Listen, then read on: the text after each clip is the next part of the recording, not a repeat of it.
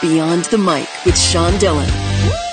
We're joined on Starline by a critic, editor, and reporter for 3 decades. She's covered the entertainment industry and is a contributing editor for Vanity Fair. Her latest project is her book, Burn It Down. We welcome Maureen Ryan. Thank you. I was just in Texas last weekend and I missed it already. So thanks for having me on. Well, let's go beyond the mic. Burn It Down has at its base more than 150 interviews from all levels of Hollywood. Why was it important to have so many viewpoints at so many levels? Yeah, I totally understand, because part of it is I understand that in every situation there can be many viewpoints. So if an executive at or near the top, if the film is being made on time and the schedule is being met, I'm not ascribing an evil intent to that executive if that executive is thinking everything is fine, right? So they may not be talking to the people in the wardrobe department or someone in the camera crew or the actors who may be experiencing negativity and, or negative situations or unprofessional situations. So at times you need to have kind of a kaleidoscopic view, if you will, because not everyone has the same point of view. And it's like this in many industries, but I think especially in Hollywood, where someone can end someone else's career or attempt to end their career with just a few phone calls or a few rumors being started. There's not a lot of incentive if you are in a production or in an office or a workplace in Hollywood where things are going wrong. There's not a ton of incentives to run that up the flagpole. And I do understand that that's the truth. And I would say in many arenas of life, there are often not many incentives to report a pattern of destructive or negative behavior, because you as the person experiencing it may end up facing negative consequences that you don't want. So I understand that that's a common thing in life. But, if you are a car mechanic in Tulsa and someone spreads the word in Tulsa that you're a bad car mechanic, you can go maybe move to a different city. And you shouldn't have to do that, by the way, if people are telling lies about you. But, not everyone in the world will believe this false rumor that you're a bad car mechanic. Whereas in Hollywood, you make a number of calls to the right agencies, the right executives, the right teams, the right companies, maybe a dozen calls, and you can actually tank someone's ability to earn a paycheck ever again, if not, maybe for years at a time. So the cost of speaking out is really high. For a long time, I won't say made a mistake, but I think I wish I'd done better at getting a broader range of voices in my work. Because that said, as a working journalist, you want to talk to the executive who knows the game plan for the company. You want to speak to the director or the showrunner or executive producer or creator of a show, because they know the architecture of the whole thing. If I was writing about architecture, sure, I would love to talk to the team putting up the steel beams, but they may not know, well, why is the building shaped that way? They're just carrying out the blueprints. I do like talking to people at all levels, but, for a long time, in terms of just saving time and learning a lot, I tended, and I think many other people in the media tended, to speak more almost exclusively to people in these sort of higher tiers or higher realms. Not that I didn't talk to composers and costume designers and makeup artists and all that, and actors, and of course all sorts of roles. But that was where the tendency of interviews tended to be in that realm. Now I think there's much more awareness of not everyone's having the same experience. Let's cast the net more widely. And that's why for a book, I want people to understand that I do understand that there are differing viewpoints, and I try to offer an array of them. There are times in a chapter where people don't agree about the same thing that happened. And I think that if you want to present something to people, you have to acknowledge at times that these 3 people saw this situation differently. And that's just the reality. And you as the reader have to kind of make the decision about what you think or where your gut lands on that. With all the money that Hollywood lost during the pandemic, wouldn't trying to keep its creators happy be in the exec's best interest? I completely agree. And by the way, an executive at what became Warner Brothers Discovery gave an interview a year and a half ago, where he said that during the first couple of years of the pandemic, they had record profits. They actually did okay. Someone put together a cheat sheet about what the top executives at, say, Netflix, Warner Brothers Discovery, top talent agencies made. A lot of these people were making, in the last 5 years, made hundreds of millions of dollars. So, yeah, like, workers are really fed up. I don't think they're asking for something excessive or something crazy. They're asking to just make enough money to feed their families. They're asking for, now Hollywood has gone even further toward this kind of gig economy, if you will, which is happening a lot in the world. We understand this, but there has to be a baseline. Otherwise, people can't, they just cannot afford to live in Los Angeles or New York. There's this huge amount of unrest, and I don't think that people at the top necessarily understood how frustrated people are. And I think in some ways it's gotten worse because the gig economy and the streaming revolution, what that did was make jobs even more tenuous. There's no jobs. There was never much job security. Now there's even less. And people are going from this job that lasts 10 weeks to that job that lasts 8 weeks, or maybe not working for months at a time. It's just not a sustainable model. And a lot of it was driven by the arrival of these deep-pocketed streamers who have billions of dollars, and they're making billions of dollars off of us. And the workers are just not seeing the result. And they're also dealing with a system that would take toxicity and say, oh, that's creativity. If you're enjoying these conversations, please check out another Beyond the Mic episode to find more actors, artists, and people you need to know. We'd also appreciate a like and subscribe on the Good Pods app. Maureen Ryan, author of Burn It Down, joins us for the Rocking 8. Mo, all this is 8 random questions. Answer with the first thing that comes to your mind. There's no pressure. Okay. Marvel owns the silver screen, but DC owned television. Which do you prefer more? Marvel. Should Ted Lasso have a 4th season? Yes. What's the best TV show in the last 5 years? Oh, wow. Oh, my gosh. Now my brain is breaking. That's what the Rocking 8 does. It breaks brains. It breaks brains. Succession. What's your first tattoo of?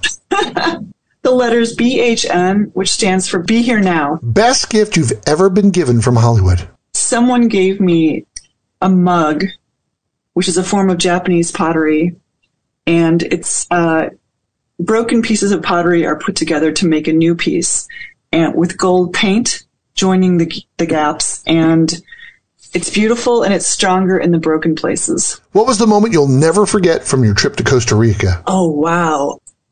Seeing a macaw in its nest within a tree. Who is the best character on Farscape? Aaron's son. What's one dream that will never come true in Hollywood?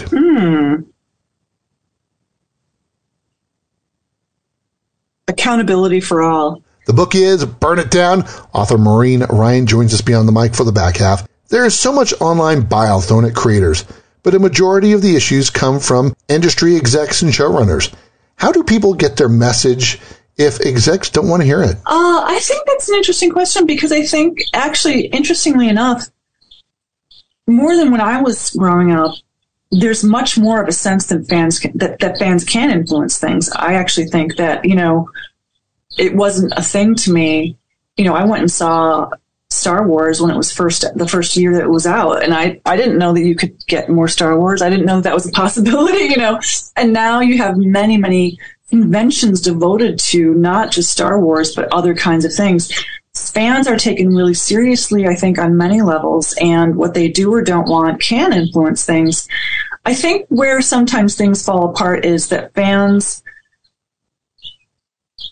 sometimes don't realize, look, if an actor says, I don't want to return for that role because I'm going to go over here and do this part or this project, even if you dangle X amount of money in front of that actor, there are certain things that even a studio can't make happen. They can't. I think they care about what fans think. I think where fans are really most effective is when they create a set of incentives to be listened to. And that does not necessarily mean to be obeyed. I don't think that some of my favorite movie experiences were where I got what I didn't know I wanted. That I think that kind of serendipity, that kismet is wonderful. But if fans say, we are your street team, we are your marketing team, we will help you get the word out about, like if Chuck got picked up because it became very obvious that fans were going to help get the word out. There was a Veronica Mars movie that continued that interest in that franchise or that property. And so we could sit here and speculate, even if the Veronica Mars Kickstarter movie hadn't happened, would there have been this Veronica Mars new season that happened more recently? It's possible, because a lot of things are being, picked up from the past and made, additions are made to that story. I think where it's most effective is where they say, hey, we think that this will succeed, and here's why. And there's kind of like a positive agitation, if you will.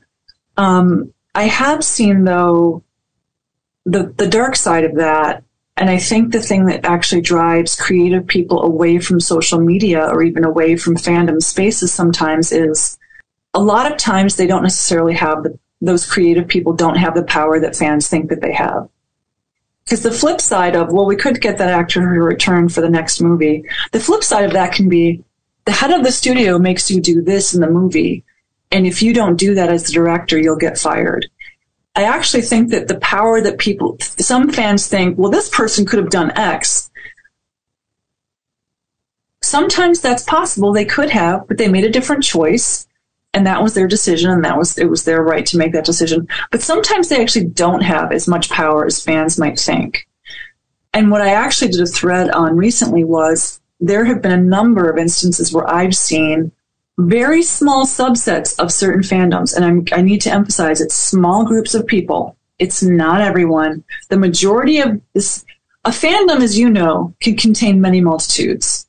People who loved this entry in the film series, people who didn't like it, but they all get together, they talk. There's like there's a range of sub fandoms within a fandom. And sometimes what happens is small subsets of people decide to go after people associated with a project because their perception is that person had some sway over a decision they didn't like, when in fact, even if it's the listed director or producer or whoever, they didn't have any sway over that thing. Or privately, internally, they didn't like it, but they had to go along with it or they would get fired.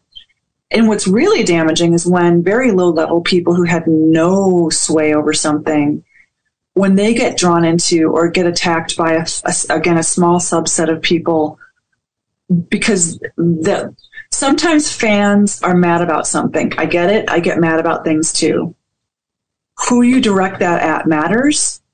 The majority of people that these small groups of fans who act in toxic ways, sometimes over a period of years, they are sometimes, or actually quite often, attacking the wrong targets. And also they're doing it in a way that is counterproductive to their goals. So I think what fans really, and I've seen this happen many times in many positive arenas, what is it that we as this subgroup in the fandom or the fandom as a whole, what is it that we want? How could we get it? I personally don't think that toxicity and years of abuse gets people what they want. I actually think that can work against it. And by the way, when I say toxicity, personally, I think a fan can be upset about something, can feel negatively. I had a job where the word critic was in my job title for a long time. I get it if you don't like something. That's fine. Let's talk about it, argue about it, debate it. That's fine if both parties are game. But when you start abusing people, whether or not they did the thing or decided the thing you don't like, when there's abuse and targeting and hate speech, that's where I jump off the train completely. How has careers being canceled changed the way your career in media and contacts are influenced? Well, the weird thing about that word is I don't know who's been canceled. I mean, I honestly don't. So this is my translation in Maureen Ryan speak of what that means. Someone with access, money, power, connection, and influence, or all those things, has a temporary reputational setback, but still has access to most or all of those things, and then gets back what they had before after that temporary setback. If, you know, some of the people who've said, sometimes people will say, well, so-and-so got canceled because of, first of all, myself and other reporters, we don't get anyone fired. The actions that those people took becoming public because of certain people that they worked with coming forward, that is what caused a change. And I can't think of any story in which there weren't at least a dozen, if not many dozens of sources that did that. So a bunch of people felt it was important enough to risk their careers and sometimes their mental health and physical health to bring something to light. And, you know, now the thing is, people are saying, well, I was canceled, or I was denied this, or I was denied that. Now people are making a buck off of it. They're doing tours off of it. They're doing podcasts off of it. And I honestly, again, I will tell you, some people that some have said, oh, I guess that guy was canceled. I'm like, that person is still at that studio making millions of dollars. If that's being canceled, then please sign me up, because I would like to get those 7-figure checks. I actually think that there's a nuanced conversation to be had. And the conversation is this: what are the norms and the standards that we as communities or workplaces or companies are going to stand by? And if people are willing to abide by those norms or significantly work toward those norms, then there are conversations to be had about keeping them around. If someone is unrepentantly hurting, damaging, or financially enacting a vindictive plan on people and not willing to change and not willing to be open to the idea of altering their behavior, I think that's called just consequences. To me, it's just, in my life, I certainly have faced consequences for doing things I shouldn't have done. And that's what we call a society. But that's just me. So will Johnny Depp return to Pirates of the Caribbean? I don't hand out the contract, so I honestly have no idea. I have no idea. I know that he kept his contract with Dior, one of the leading fashion houses in the world, to promote a fragrance. I don't know. It's not up to me. People ask me that a lot about people I write about, like, what will happen to so-and-so? First of all, I don't write contracts. I don't offer $1 million contracts. I wish I did. I would give both of us one. It's really up to the communities that they're part of. And the communities that, I'm part of a community out here in Chicago where I live. I'm part of a community in terms of reporters. I'm part of a community in terms of covering Hollywood. So I'm part of many communities. The communities that these high-profile people are part of, they're the ones that determine if that person gets to get those opportunities again. And I think one thing I'd like to interject here, I've read the Constitution of the United States. At no point in that document does it say that everyone is entitled to a multi-million-dollar Hollywood deal. No one's entitled to anything. Nobody, that's not how this works. If that was an addendum to the Constitution and I didn't see it, please forward that document to me, because I'd love to see it. Quote, because I'm an asshole at the cinema, I still have a lot of awkward and I think important questions, unquote. Yeah. So, Maureen, what's the one question that still needs to be examined in Hollywood? Oh, boy. What do we do about the silent enablers? Because they are as big a problem as the people honestly committing these actions. I wrote at length in my book about Scott Rudin. And the media, talk about complicity. I didn't write any profiles of Scott Rudin myself. I don't think I ever wrote about him because I was much more of a TV person than film. And he's done a lot in Broadway film and TV, but more film. So Scott Rudin has been in the industry for more than 30 years. And every few years, you would see a profile of Scott Rudin has changed. And I went back into the archives and I read a bunch of these profiles. And I sat there and I thought, based on what? What are you basing that on? Because the testimony of the people I spoke to many, many reporters spoke to over many years was stunningly the same, stunningly similar. So here is someone who, probably you or I would kill to get this many chances. Like, this is someone who should be out of chances. They have proven over time that they are willing to harm other people significantly, daily. So, when people ask me, like, oh, what will happen to Scott Rudin? What will happen to this person? It's up to the enablers. Are you going to keep enabling? Are you going to keep being silent about it and saying, and this is Sean, you'll understand, like, you have an Irish name. Like, this is what really gets me going. When someone who has just demonstrated in no way whatsoever, except through words, except through hot air, I'm different, I've changed.